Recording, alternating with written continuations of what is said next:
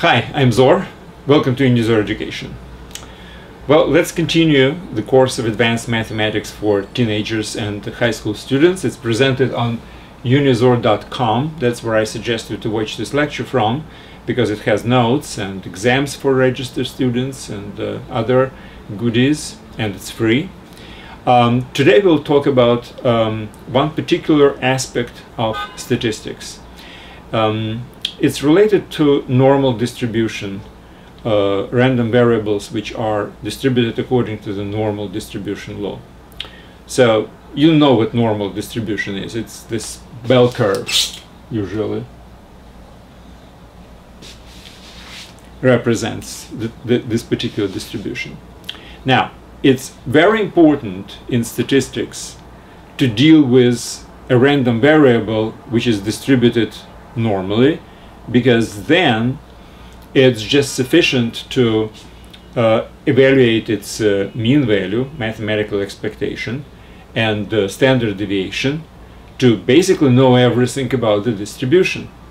So distribution is defined by only two parameters, which we usually use mu for mean or mathematical expectation, and sigma for standard deviation.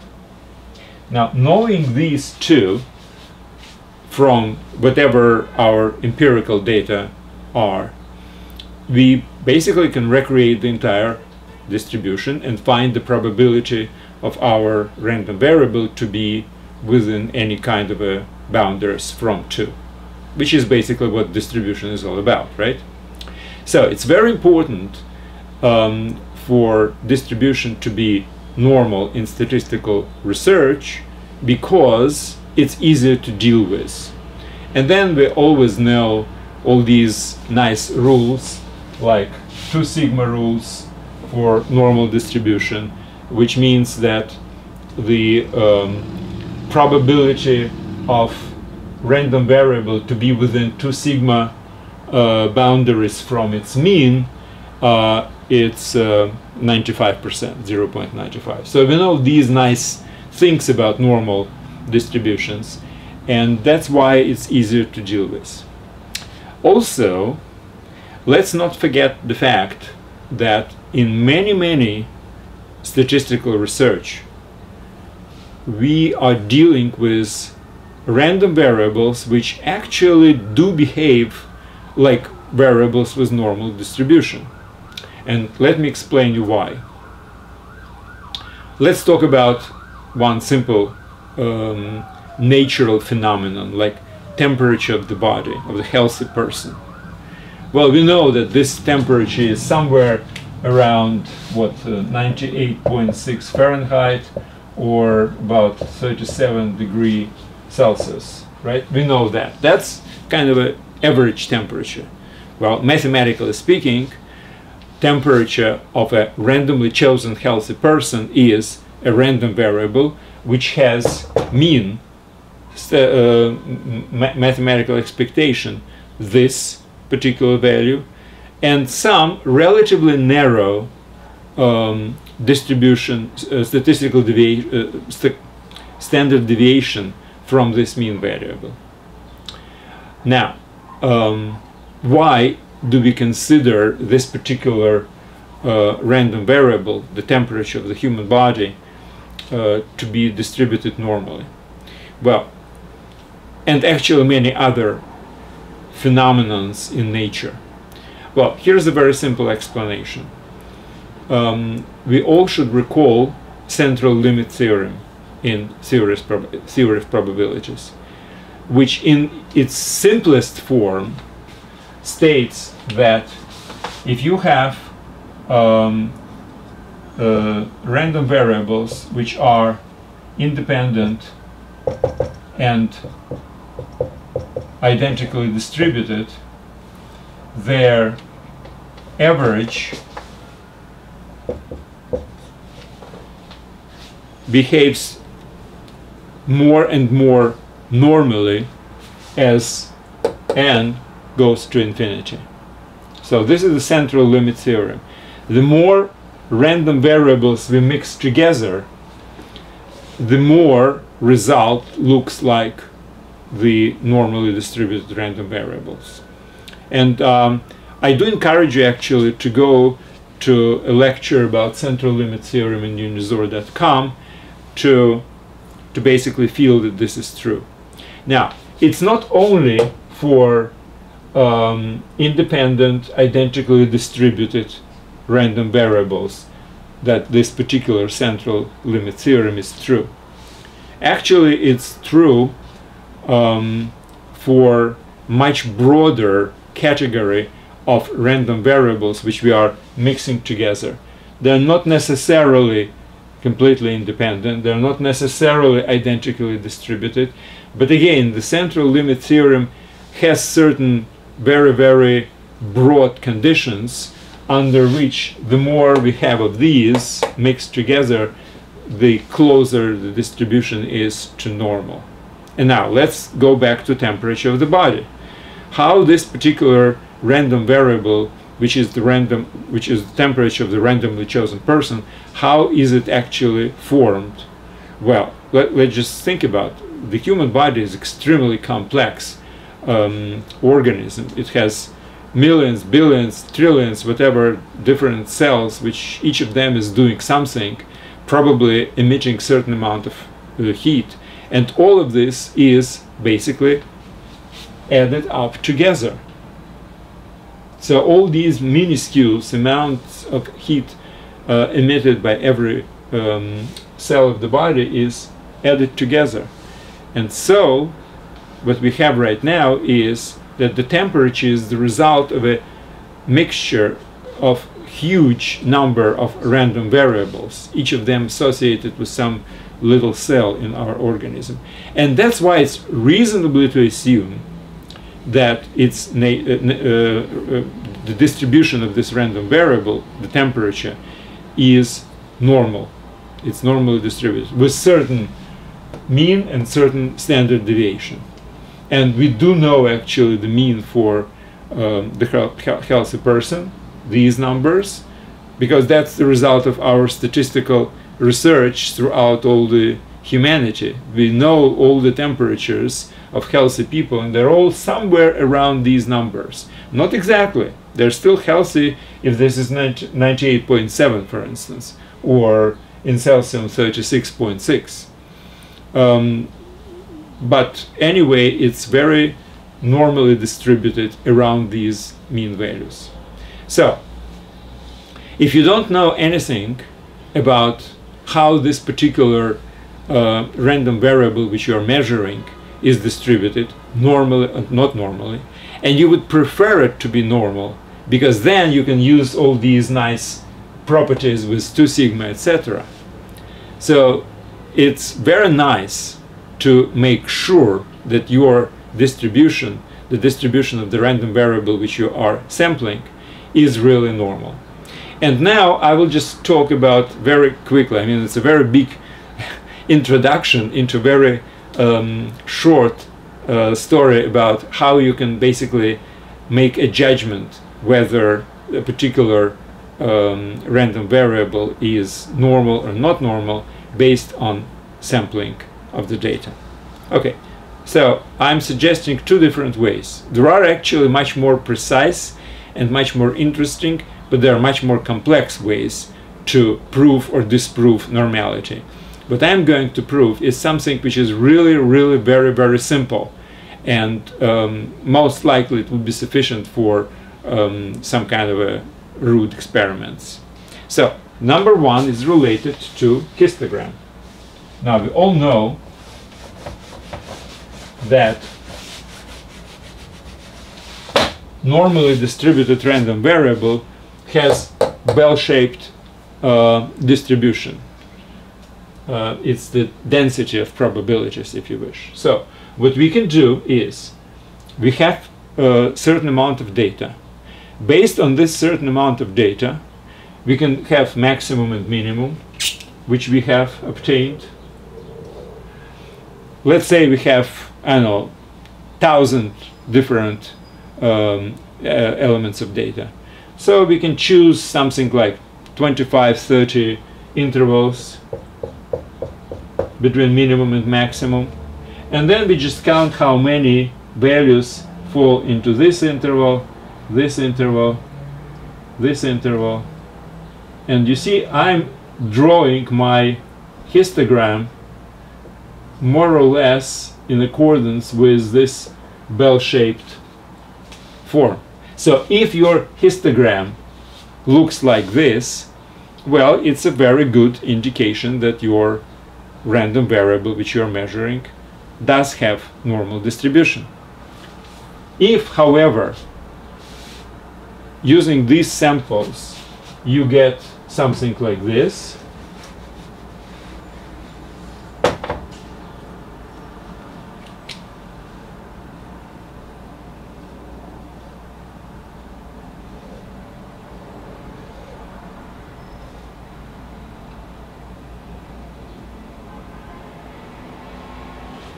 this doesn't look like normally distributed random variable. So what's the properties of a histogram which we can actually pay attention to?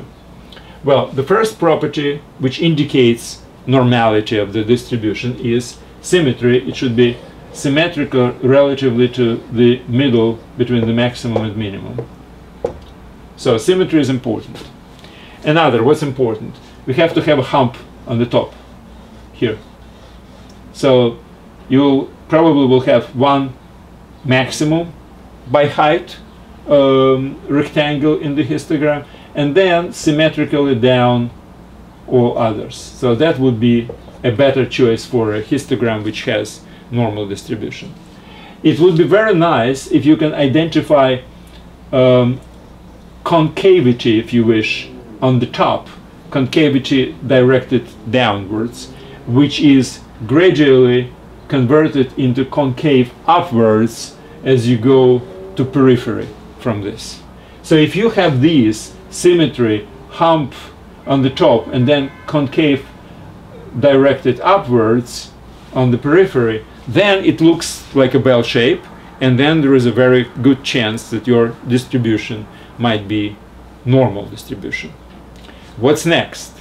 So here is my first methodology, if you wish. Just look at the histogram. It should look normal. Okay, now what's the next one? Next one is more related to calculations. Let's think about this way. If we know that a particular distribution is normal, then there is a rule, if you remember, the sigma rule, 2 sigma rule, and 3 sigma rule. Now, what is sigma rule? Well, the probability of our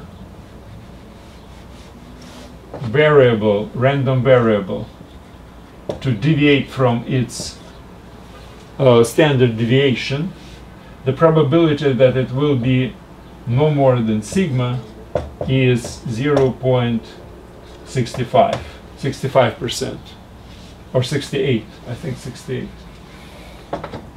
Is it 68? Yeah, it's 68, 68%. For normal distribution with mean mu and standard deviation sigma.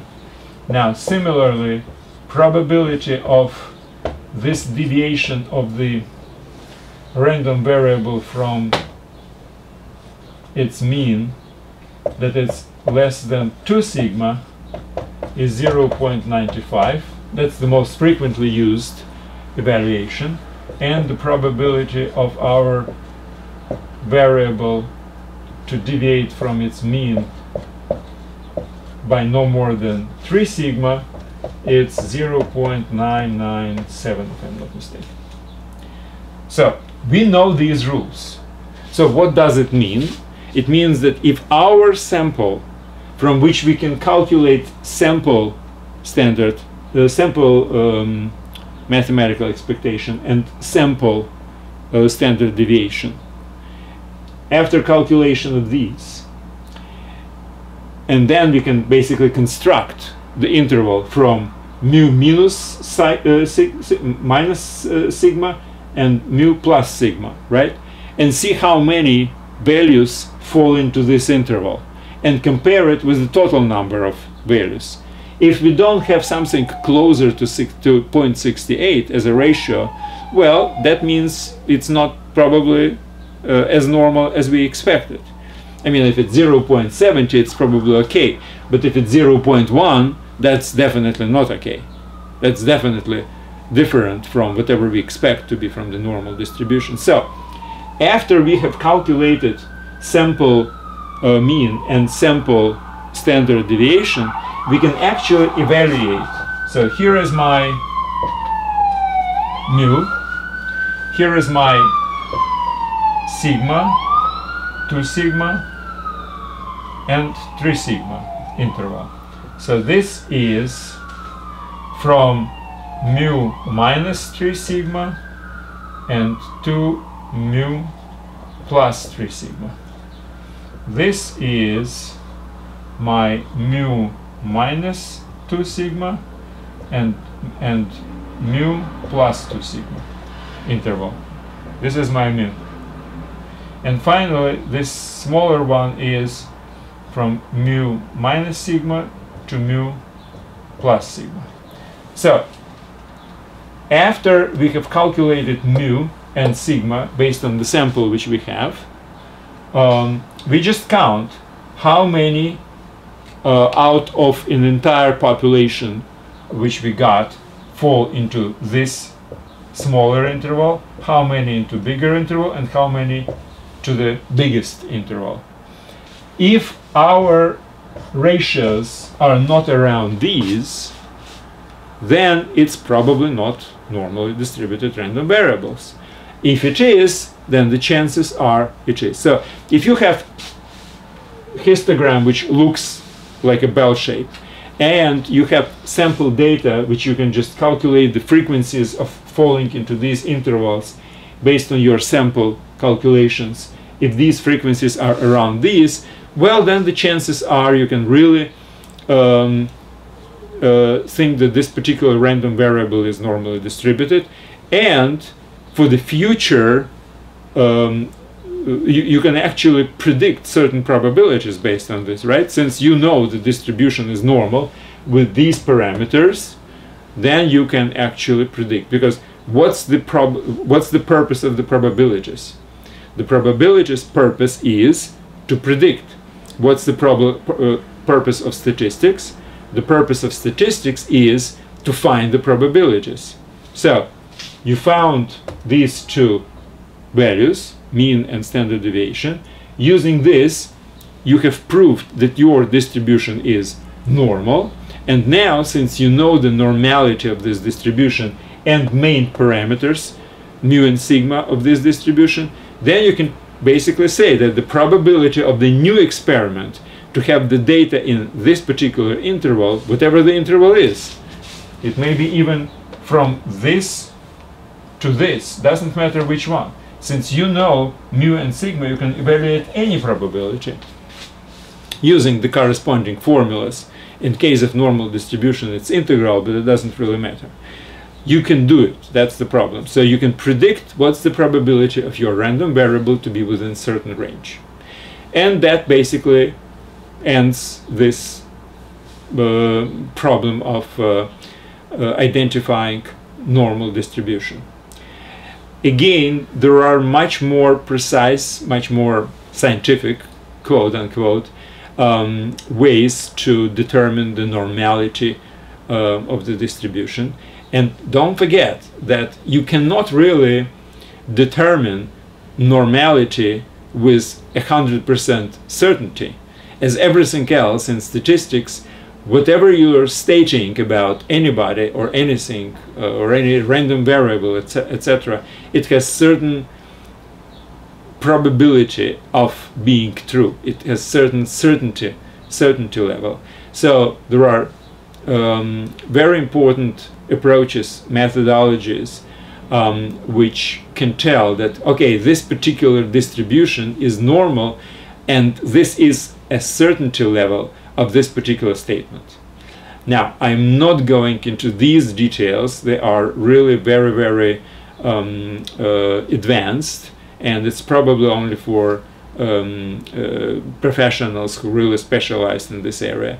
But this probably would be the most important and kind of the most precise characteristic which you can give to a random variable observed through the sampling data, that this particular random variable is normal with such and such parameters, and the certainty level of this statement is not 100%, significantly less.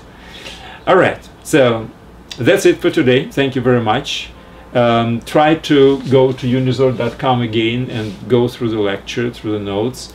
It's always helpful. There are a couple of pictures of normal and not normal distribution. And that's it for today. Thank you very much and good luck.